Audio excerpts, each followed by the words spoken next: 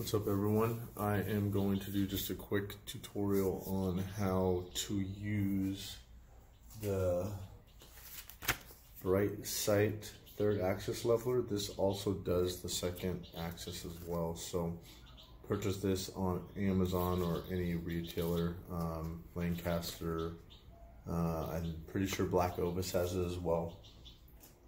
I picked up mine off of Amazon actually for a little over $100 bucks. It's like 101, 102 right there. And what this does is it allows you to set up your sight so that you're able to have it perfectly level when you're doing the steep uphill and downhill angles, as well as having a perfect level if you're doing any side hill shots. Being on the side hill, gravity tends to mess with you a little bit, so you tend to feel like you are vertical with your bow, however you are offset just a hair. So what this does is it's going to allow you to shoot more accurate in any situation. And I will run over the brite sight level as well as kind of doing the down and dirty version where you use a carpenter level as well off of the riser. And the carpenter level 1 works. It doesn't get 100% right on it, but it works enough to where you are able to get out in the woods and get comfortable and confident with your shot. So before anything, obviously with this, you have to take, with the brite sight, you have to take off your sight off your bow. So I'm gonna do that real quick. Adjust it here. This is the CBE sight, the Engage Hybrid. It is a 9/64 Allen to take this off. I lied to you. It is a 5/32. So just break this loose real quick.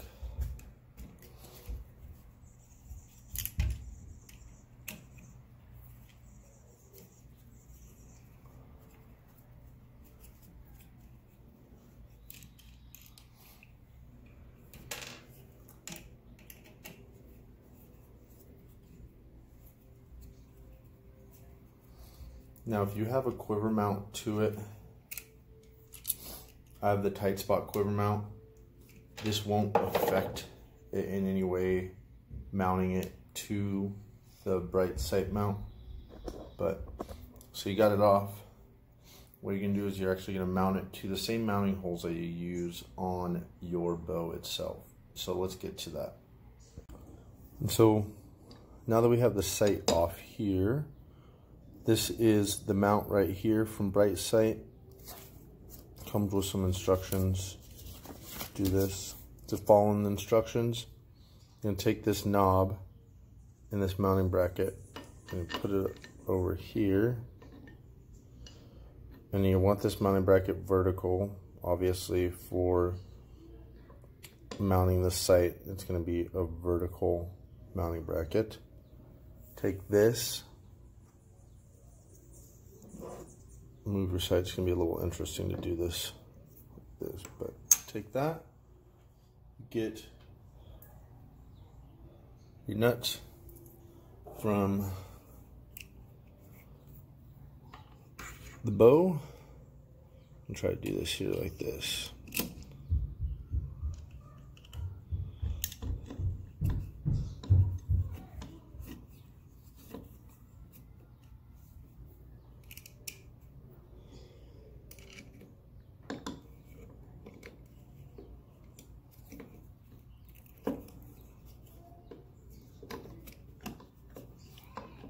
Try to find it there.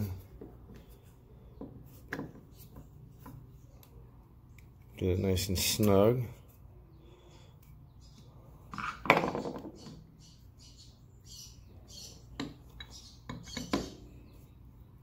So, now if you can see, the bubble here is perfectly right where I want it. Maybe a little bit here. You get this bubble here, and then this one's off a little bit. So what you want to do is you want to adjust it so you get it right in the center. And if you look, try to see if I can get this to move a little bit better for you guys. But if you look at my sight bubble, it is already perfectly dead center. Now, what we're going to do is we're going to check. So this is actually what you're checking for second axis. But what we're going to check for now, that you have adjusted this, and if you do need to adjust it, on this specific site, it's these two right here.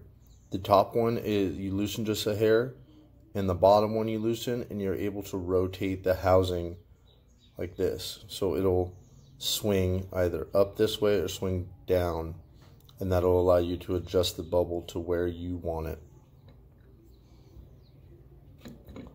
Now, each site's can be a little bit different, but typically that's exactly where they are, right on the housing itself. Sometimes they are on the bracket that's going to be on the slider, and sometimes they are back here as well, on the back of the whole housing bracket. You could adjust back there so you can kind of finesse and fine tune everything. Now we're going to go check the third axis. So now that you made sure that your second axis is all leveled, just double check everything, make sure your bubbles here on the mount are correct. What you're going to do is you're going to loosen this knob, and what this does is when you loosen it, it allows you to pitch your sight up and down. So I'm going to take it and do it up first. Double check, make sure your bubbles are level there. Probably get it right about there. And if you can see, the bubble here is inside the hash mark, and the bubble there is inside the hash marks. And if you look up here, the bubble in my sight is level. So what I like to do is, after making sure that it is level looking up, I'm going to put it down. And there's some issues that are going to be run into here. When you go to put it down, what's going to happen? It's going to hit. So you're going to have to put it on something that is going to allow you to put the sight all the way down. And let me get to that. So once you get it on a stand, I just put it on a cardboard box. You just, with anything that's not super stable, always double check with the bubbles on the mount. But again, I'm going to lower this and check my bubbles. You can see there the bubbles nice and straight in there, as well as there. And the bubble in the sight, if anything, it's just a hair to the right. I'm alright with it being right there. If you want to get super OCD, you can get it dead center. And the adjustments are going to be obviously in different locations for each site, but on this one, the CBE Engage, it's this and that one. And what it's going to do is it's going to rotate the housing this way or that way, and it's going to just basically level it out at that angle that you're at. And once you move it to adjust, if it's a little off going down, adjust it. Double check when you go up as well, and just go back and forth and fine tune it until you're able to get where you want. But right here, I'm perfectly happy with how it is. I adjusted this the other day, so I know that it is shooting how I want it. And yeah, that's basically it. Super simple and very easy to do, and it will help tremendously with any sort of shooting that you're going to find yourself in the woods, any steep angle shots and side hill shots. That is something that you are definitely going to want to look into. And now I'm going to show you guys just a quick version on how to do it when it's mounted on the bow. So give me a second to set that up. I'll be right back to you. just use a carpenter level, and preferably you're gonna have a bow vise. It's a whole lot easier with the bow vise. However, at this moment, I do not have one, and a lot of people don't.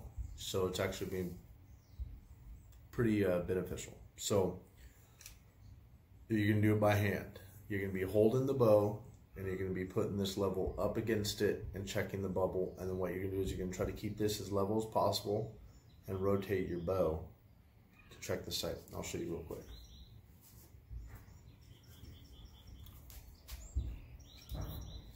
So you take your bow level or your carpenter level and you put up against the riser. Longer ones you can use on the outside of the riser.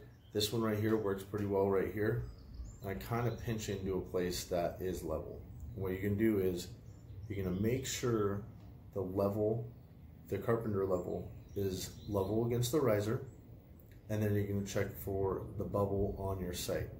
That should give you the rough second degree or second axis. So then once you go to the third, you're gonna try to keep the carpenter level, check your bubble here, see if it's level, and then check your sight. It should be matching, and go from there. You could adjust again. Right here on the CBE this is the second axis. Right here you can actually see a little bit better. Up top there is the third, and the bottom's the third as well. So you just loosen these up, you could rotate the sight back and forth. But to give you just a quick thing here, you put it up, check that your bubble is level. I got the rest in the way. You can check to see the bubble is level, and when you do that, you're looking back at your sight. So I'm not sure you guys are going to be able to see it super well, but the sight is level, and then you can rotate it and double check. That's just a quick and easy way of doing it with a carpenter level. There's other tools that you can use aside from the Brite sight. Hamskea makes another tool that mounts, you can mount it to the riser as well as the sight, and what that does is double check everything for you. Sorry, my dog is freaking out, but yeah, just a quick down and dirty way of doing it if you don't have the Brite sight adapter, and check the level on that. But I've been doing it with the carpenter level for years, and seems to work. I got it really, really close with that carpenter level instead of using the Brite sight bracket. But yeah, I hope that helped. I really appreciate you guys viewing this, and if you like it, give me a thumbs up.